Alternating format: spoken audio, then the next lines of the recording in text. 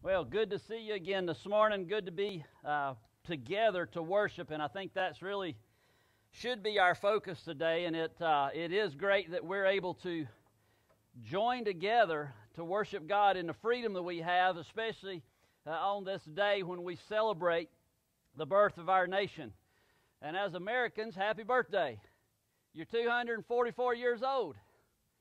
How about that? Can I get an amen? All right, great deal, good deal. You know, literally when we think about the 4th of July and we think about the nation being birthed as formerly a nation, and of course if you really know your history, you know that a lot of folks had been here on this soil for a long time, hundreds of years before actually the signing of the Declaration of Independence. But those individuals who signed that Declaration of Independence, who gave us our freedom as a nation from the oppression and the tyranny that Britain was giving us at that time, they literally signed their lives or put their lives on the line. And I think, and to me, with everything going on in our nation in the last couple of weeks, it's really a little bit discouraging because of what people think their freedoms are. They think that they have a freedom to just do whatever they want. They have a freedom to think, to act. They have a freedom to think that somebody owes us something. And that's really not the case. And that's what breaks my heart, because when you think about what this country was founded on, and actually a lot of the freedoms that people were spouting actually didn't come till many years later, a decade later, when the Bill of Rights actually amended the Constitution, even after the Declaration of Independence. I mean, there's a lot of history that goes on, and people just really don't even, I think, understand what they proclaim. And that's really what I want to talk a little bit about today, because I've titled my message, Just Taking Freedom Out of Context. Taking freedom out of context. I think most of the times we, even as believers, sometimes we want to quote the Bible, and a lot of times we're bad, and I hear it, and I know I've done it before, and the Lord has convicted me, so I'm real careful about Scripture verses we use to prove a point. In fact, I'm almost hesitant to say that I use the Bible to prove a point, because that's really not what the Bible was designed for. The Bible was, yes, to give us knowledge. In fact, Psalm 111 verse 10 says, "The fear of the Lord is the beginning of wisdom, and those who yield to His commands will find happiness." And again, he says in another psalm, in Proverbs as well, the fear of the Lord is the beginning of wisdom. Some places it says actually is the beginning of knowledge, of understanding. So what is this? And of course, when they're talking about the fear of the Lord, we're talking about reverence, reverencing God. Understanding who gives us really our innate freedom. And it doesn't come from some piece of paper that was signed a couple hundred years ago. It comes because of how God created us. And it comes really in the way God set this up. He gave us freedoms as human beings under His power, under His wisdom. So again, I think we need to be careful, especially here lately with the freedom of speech deal that was going on. Man, that's taken totally out of context. And, you know, to me, it's just amazing how people will think. And, you know, I've even said it as well. You know, by golly, I'm an American, and it's my right. I can do whatever I want to do when I want to do it. But really, it's not. There is nothing even in our Constitution that says that we could do that. And if you're a believer, shame on you, because our main Constitution, God's holy word, does not tell us that we can do that. Quite the opposite. So I want to look at, and my focal text today is really Leviticus 19, verse 18. And it just simply says, "Do not take vengeance or bear a grudge against members of your community, but love your neighbor as yourself." And I encourage you to go back and read that this afternoon. Read Leviticus 19. Packed full of a lot of just wisdom of how we should treat one another. But he starts it off with how we should treat God. Verse 1, he says, "Be holy, because I, the Lord your God, am holy." Like I said, that's the whole emphasis behind the Ten Commandments that God gave. And down through chapter 19, he just gives example after example after example of right living before God and right living with fellow man. Right living with fellow man is going to give us a right standing and a right living among God. But in verse 16, he goes and says, do not go about spreading slander among your people.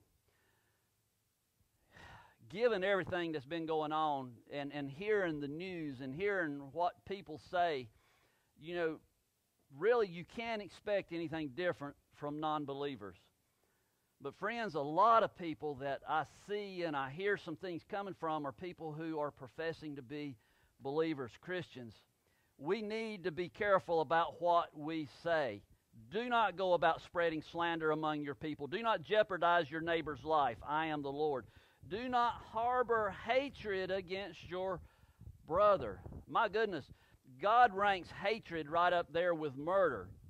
I mean, it's the same. And physically, whether you do it or not, if you even just think about it, you've done it. He takes it so seriously. Verse 18, again, do not take revenge or bear a grudge against a member of your community, but love your neighbor as yourself. Love your neighbor as yourself. So what does it mean, again, and what does all this have to do with freedom? It really has everything to do with freedom. Because, again, when we have that right understanding of God, we have that right understanding of our relationship with Him, then we're going to start seeing that, yes, we're free. We'll see others in a free way. In fact, Jesus, the whole reason He came, God sent His Son, was for freedom. He set us free for freedom's sake. He wanted us to be free. That's the reason we were created that way. In fact, it goes all the way back to those two greatest commandments. Again, to love the Lord your God with all your heart, with all your your soul, and love the neighbor as yourself. It was not and did not start with just the Bill of Rights that amended our Constitution. Again, it's right living. The way God had it set up was a forgiveness of sins to create freedom. And 1 Peter 4:8 tells us that it covers over a multitude of sins. And that's where writer of Proverbs, he carries on that same thought. In chapter 10, verse 12, hatred stirs up conflicts. And my goodness, have we seen that? Hatred in the heart, how it permeates the heart. There's no freedom in that. People think there's freedom to spout off, freedom to do whatever. Really, it's what's been happening in the world, and it's not just been in the last couple weeks. It's not just been in the last couple hundred years with countries and nations. It's been going since mankind entered the pristine Garden of Eden. Hatred stirs up conflicts, but love covers all offenses. And again, we're called to love. We're called to love. And again, it doesn't matter where you are born, where you're born. We are called by God. And as God's people, and I'm going to speak to us a little bit here, believers, we're called to be governed by His Word. By His Word. Peter tells us again in his first letter, chapter 2, verse 16, he says, submit as free people, not using your freedom as a cover-up for evil. Just because you have the freedom to speak the truth doesn't necessarily mean you need to speak the truth to tear someone down, to be hurtful. Again, to speak the truth in love. Sometimes you may need to reword the truth so it doesn't come over like a sledgehammer. Submit as free people, not using your freedom as a cover-up for evil, but as God's slaves. We are to submit to Him in everything. That's the reason we're slaves to God. Verse 17, honor everyone, love the brothers and the sisters, fear God. And he closes it. Peter closes this statement with honor the emperor. Now, my goodness, what a fitting verse and reminder for us even today. And you may be saying, but Peter, you're not living under all this tyranny. You're not living under all these regulations where even the governor now is saying things and it makes it hard for us to worship. No, he wasn't. by this time, when Peter's writing this and writing this to believers, the believers were being killed and killed for their beliefs.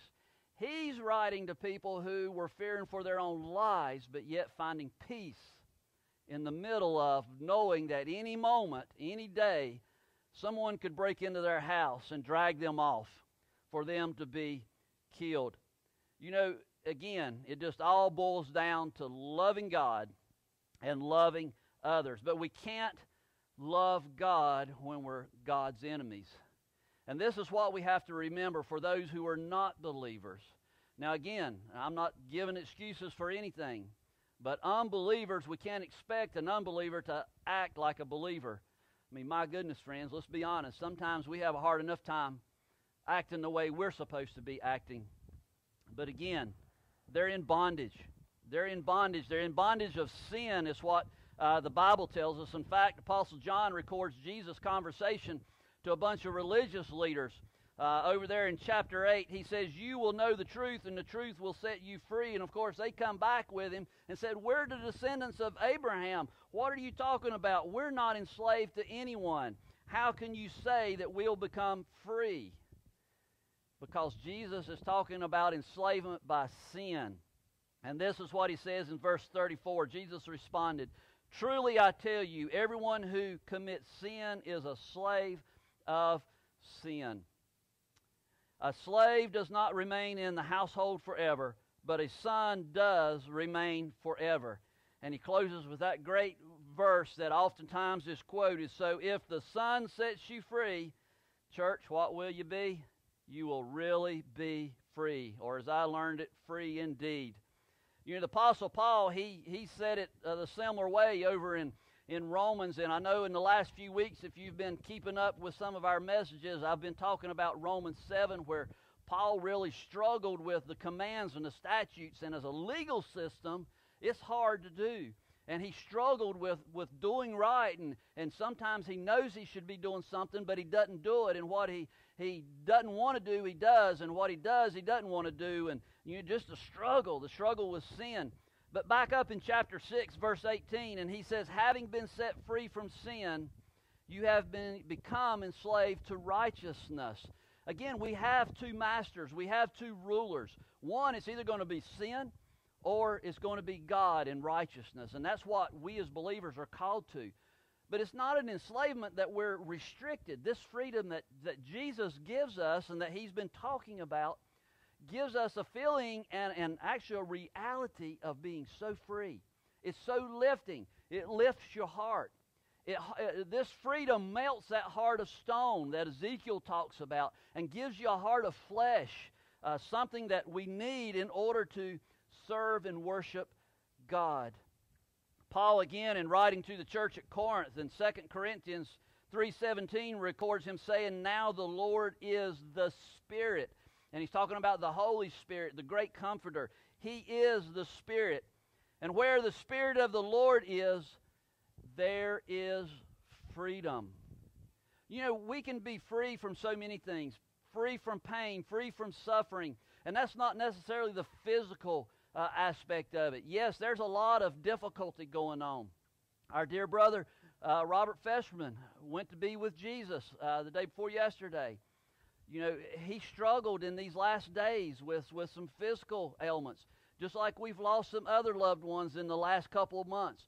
And yes, I know the families and the friends would love to be free from the sadness, but it's hard. That's a reality. But even in the midst of that sadness, in the midst of that disappointment, even in the midst of discouragement, we can find freedom, a freedom that gives us joy in our heart. And that's what's going to keep it alive. Because this world is going to beat us down, but we have to remember this world is not our home. And I just give thanks to Robert and like Dale that have passed on, and a friend of ours that just again passed away from Hendersonville recently. She was even proclaiming just the day before about how good God was, and she was so excited. Couldn't hardly speak because of struggling for breaths of air, but was proclaiming God's goodness and to be able to be in the home that Jesus Christ has prepared. But friends, while we're here to give a message, and that is that message of hope. That message, as Paul says, there is freedom. And again, that freedom is God's whole agenda. It's God's whole agenda for us to share what He has done for us. Paul tells the Galatians church, he says in chapter 5, verse 1, "For freedom Christ set us free." That's what I was saying at the very beginning. Do you get that? Even for freedom's sake, we've been set free. So we can have it. So what are we supposed to do with that freedom? Stand firm then and don't submit again to the yoke of slavery. It's so easy to yield and to fall into the temptations of the nature. You know, we can tell ourselves, and Satan is so subtle. Satan is such a schemer. He can get into our minds and cause us to be convinced of things. And again, if we don't take our thoughts captive, if we don't concentrate on God's Word, hide His Word in our hearts and constantly meditate on that, and we start looking around us, sure, we're going to see the waves and the storms of life, and it's going to cause us to have fear, and then we're going to start thinking all kinds of weird things and bad things about one another, and we're going to start substantiating that they are really out to get us, or they intend to do us harm. And again, our natural reflex is to take revenge. But as I said, vengeance is not ours. We are not to take revenge or bear a grudge on our neighbor. So I just have a question. Have you been set free from sin once for all? Have you accepted Jesus Christ, God's Son, who came into this world to set us free, to give us freedom that even a Declaration of Independence can't do? Even the Bill of Rights can't give us the freedom that changes a heart, that changes a destiny, that changes our home. Have you been set free? If not, admit that you are a sinner. And just confess your sins to God. Jesus Christ is faithful and righteous and will forgive us of our sins. He tells us so. But believer, if you have been set free, from your sins, how are you living? Are we living as free men and women? Are we living in a way and living in that freedom, proclaiming God's truth? Not turning back to those evil ways, not submitting again to those evil, that yoke, as Paul calls it, that yoke of sin. Don't let it jump on us. My goodness, many times we just put it on ourselves when we want to take up hatred, when we want to take up bitterness. When we're listening to that self-talk, that self-speak, we're just some of our own worst enemies. Lay it down. Lay it down. Hide God's Word in our heart. Take those thoughts captive. He's not telling us to take it captive and put it in a little box so we can have it right here and meditate on it. No, it's take it captive and do away with it and meditate on His Word wholly. Life is all about Jesus and glorifying Him. As I've said many times, it's all about Jesus. It's all about Jesus. When you realize this, we will truly be set free. Be set free and put freedom in its proper context. So let's be careful and let's encourage one another in love what having freedom means in the right context. So again, these are weird times. It was not my desire to even have to come back outside. I'm willing to do whatever to be able to help keep our people safe, to help provide a means of worship. And we will be worshiping one way or another. There's nothing, and depending on, again, everybody's got different ideas about this virus and how we should act and how we should have precautions. But there are people that are getting sick. It's a fact. We just want to make sure that we're safe.